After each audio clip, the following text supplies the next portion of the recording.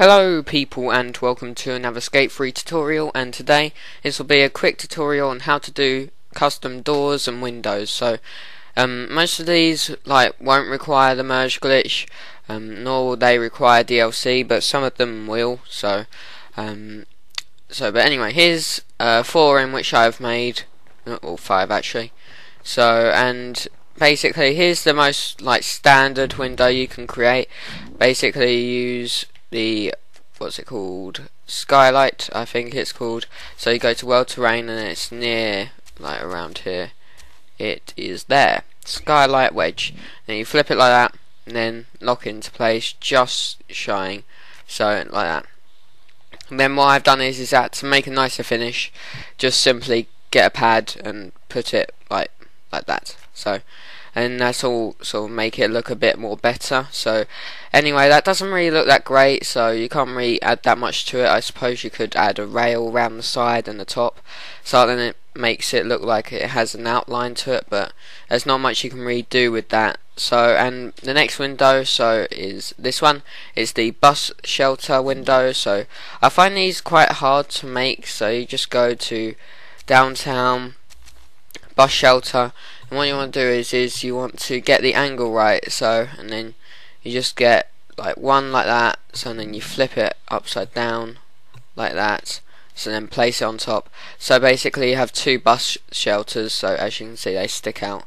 So, and basically that acts as a sort of basic window, so it's a bit more of a realistic size, so I prefer using them when I can, but I normally find them quite hard to use, as I said. Right, so the first door in which I've created is quite a simple one. What you need to do is you need the short rails, or any rail you want. Short rails I find the best. So then you want to go to plaza terrain, then water pad. So, and then for the top piece, this is a half width pad, which obviously is a DLC part, but you basically just place the rails on the edge of the water pads, and I have 3 water pads merged into each other, and that sort of creates a glass effect. So it is obviously moving, but it's the closest thing we have to glass in Skate 3.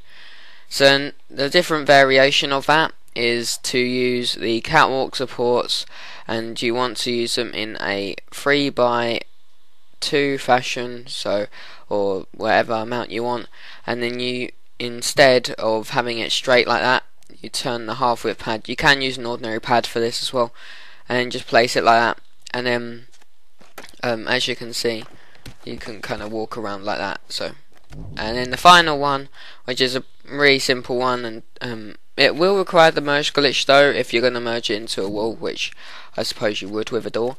So you want to go to the normal size pad, and then you want to go to style factory. It has to be the style factory, so it looks best, and then you place one like that, so and then the other one like that, and then you just use a rail as the door handle. So as you can see, it was really simple to make your own doors and windows. So yeah, that's basically the end of the tutorial. So one quick note as well, I just want to say thank you for the amount of subscribers in which I have. I now currently have 238 as of making this video, so I'm 12 away currently from getting my 250 goal. So once I get to the 250 goal, well, I'll obviously make a subscriber special, and you can actually watch my other video to decide which one you want me to do, or comment any ideas you have. So but anyway, thanks for watching, hope you have a good rest of your day, and see you all later.